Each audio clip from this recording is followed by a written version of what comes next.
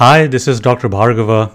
In this short video, I'm going to be showing you some bone scans, some PSMA PET CTs, DXA pitfalls, and talk about some gastric emptying studies. Here is our first patient. On the left, we have anterior and posterior whole body images from the bone scan. And on these images, we find that there is a focus of increased uptake in the right hip, seen here on the anterior image and also on the posterior image.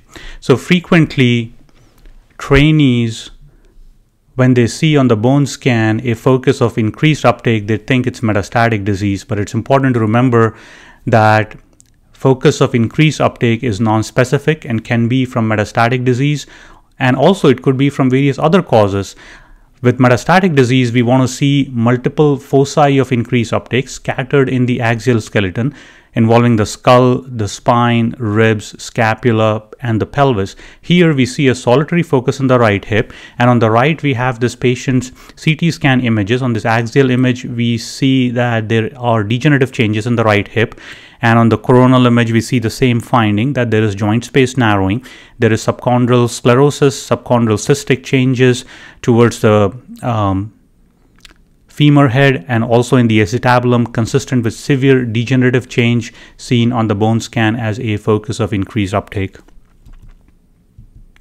Here's our next patient.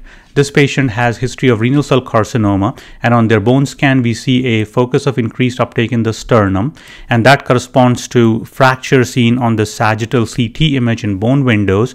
Also, we find that there are several other foci of increased uptake symmetrically on the anterior view, and these are at the junction of the rib and costal cartilage, suggesting prior trauma. Here's our next patient, and we are looking at multiple images from their pelvic MR to evaluate rising PSA.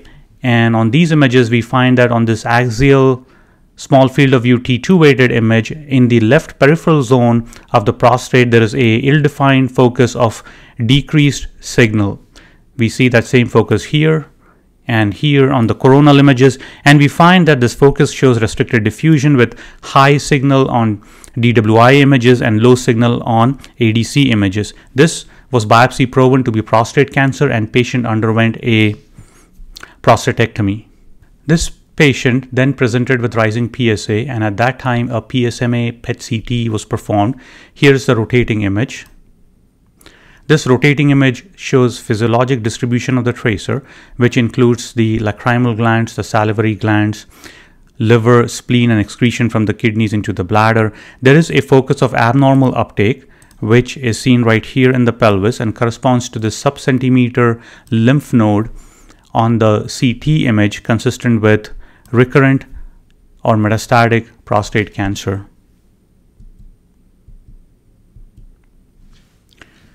Here's our next patient, another patient with prostate cancer. On their whole body bone scan, we don't see a pattern of osteoblastic bone metastasis. There are no multiple scattered foci of intense uptake to suggest osteoblastic bone metastasis, but there is a subtle focus of increased uptake in the midline in the lower thoracic spine. This patient also underwent a PSMA PET CT, and here's the rotating image on that study, where we find that they have several foci of increased uptake suggesting metastatic prostate cancer, and these extend from the neck. Here we have left supraclavicular node, also known as Virchow's node.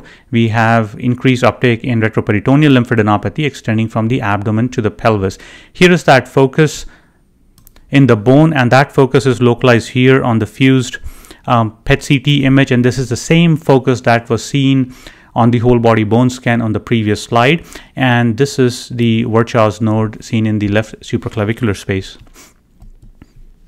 This is our next patient with prostate cancer. Their PSA was very high, and we performed a PSMA PET CT, and here we are seeing that there is diffuse increased uptake involving the entire skeleton, and this pattern is consistent with the superscan pattern on a PSMA PET CT.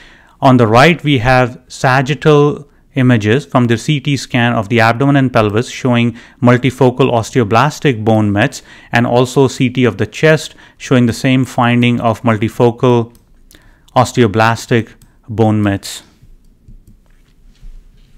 All right, switching gears now to talk about some DXA scan pitfalls. Here is a scan on a patient where we find that compared to their prior study from 2009 in the region of L1 through L4, there has been a 12.8% decrease in the bone mineral density. And similarly, in the region of the right hip in the neck, we find that there is a 15.4% decrease in the bone mineral density when compared to the prior study. When we look closely at these images, we find that the L2 vertebral body appears small in terms of its vertical extent compared to the vertebra above that, the L1 and also L3. So this patient has a compression deformity involving L2 vertebral body. And so plain film correlation was recommended, and so these plain films show that this is the L2 vertebral body showing a wedge deformity. And so this patient already has an insufficiency fracture from their low bone mineral density. This is our next patient, and here we are looking at two different studies. The one on the left is the more recent study, and the one on the right is from 2020. And so when we look at the vertebral bodies, we find that there is an artifact. They have a metallic stent in their infrarenal abdominal aorta. And so that's what we see here as a density adjacent to the vertebral or adjacent to the spine. And when we compare the labeling of the vertebral bodies to the prior study, we find that the labeling is incorrect. On this prior study, this vertebral body is labeled as L1, and so it should have been this vertebral body on the current scan that should have been labeled as L1. And so we want to be very careful when the comparisons are made that the same vertebral bodies are identified and labeled between the prior and the current studies. Here's our next patient, and on their DXA scan of the right femur, we find that their bone mineral density in the region of the neck has decreased by 21%. Now that's a big change from 2020. When we look at the region, the femoral neck region on the current study and compare it to the prior study, we find that there is a discrepancy. And so the region of interest on the current study should be similar to the region of interest that was used on the prior study. And so this comparison is not reliable in this patient. Here's our next patient. And so here they have labeled the L4 vertebral body correctly, but then there is hardware. We can see the posterior fixation hardware, and they've tried to remove that density. But the ideal thing to do in this situation is to evaluate only L1 through L3 and report L1 through L3 and not include L4 vertebral body in the analysis. This is our next patient, and here we can see that the T-score is very low, and so they will fall in the osteoporosis category. But would you want to call osteoporosis in this patient? So when we look at their demographics, we find that they are 23-year-old male Caucasian. And so we know that the WHO criteria that we use to give a T-score to the DXA patients applies only to postmenopausal Caucasian women or men older than 50 years of age. So it does not apply to this young male. So we cannot use the T-score. Their Z-score should be used in this situation, and their Z-score is very low. And in this situation, we want to report a number which is less than -2.0 as low for their age, right? So remember, in other age group outside of postmenopausal Caucasian women or outside of more than 50-year-old male patients, we want to use a Z-score instead of a T-score. This is the image of their right femur, again showing that they have osteoporosis per T-score, but we don't want to use that, and their Z-score is very low as well, and so we want to use that instead of the T-scores. All right, here's a gastric emptying study. We are looking at multiple anterior and posterior images at different time points, and this is where we see the gastric retention at several time points. And looking at these numbers, these are all abnormal. About 50% of the activity remains in the stomach at the end of 4 hours. So they have gastroparesis or severely delayed gastric emptying.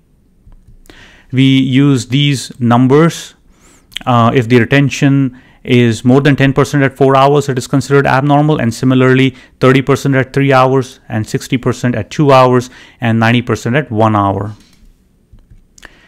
This is another patient with gastroparesis, and here on the images we find that the activity in the stomach has two parts. One is a more superiorly located round focus, and another is a more inferiorly located linear focus, which looks more like the stomach, and the superior focus looks like the fundus, but it's away from the rest of the stomach. In terms of the numbers, they have severely delayed gastric emptying or gastroparesis.